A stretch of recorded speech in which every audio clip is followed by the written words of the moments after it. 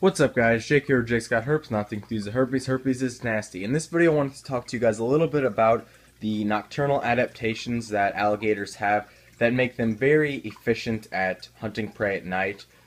A lot of people think of alligators as diurnal predators, meaning they eat most of their food and consume and kill things during the day, but they are also very efficient nighttime hunters.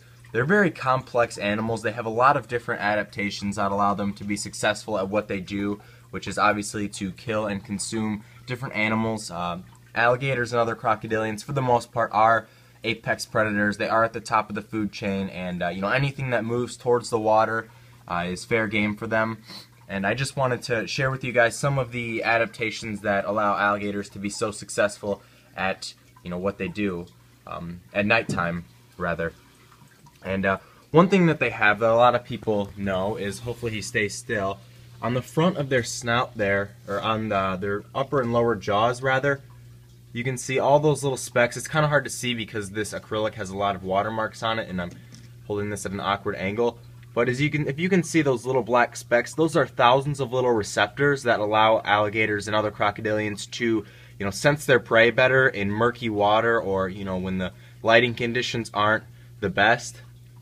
And as you can see, he's fogging up the acrylic by breathing on it, which is kind of interesting. But those little receptors allow them to, like I said, be able to detect prey items when the conditions aren't necessarily the greatest, when it's dark or the water's cloudy or something like that. Another cool thing they have, and I turned off his light specifically for this, and hopefully my flashlight doesn't fail on me.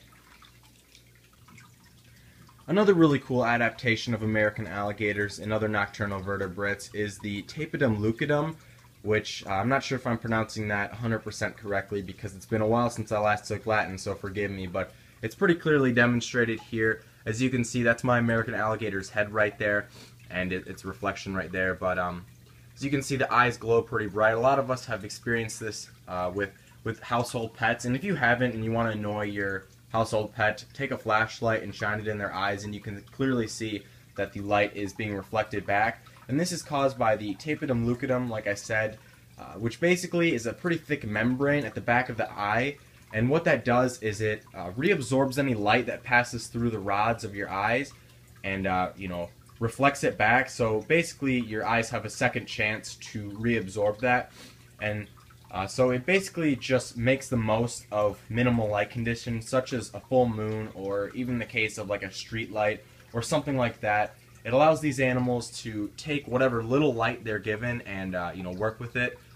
The only downside to it is the rods in your eyes are very photosensitive, and they make the most of minimal light conditions, but they don't give a very clear image. They don't have any color receptors, and but American alligators are a good example of why you don't really need color to be an efficient hunter.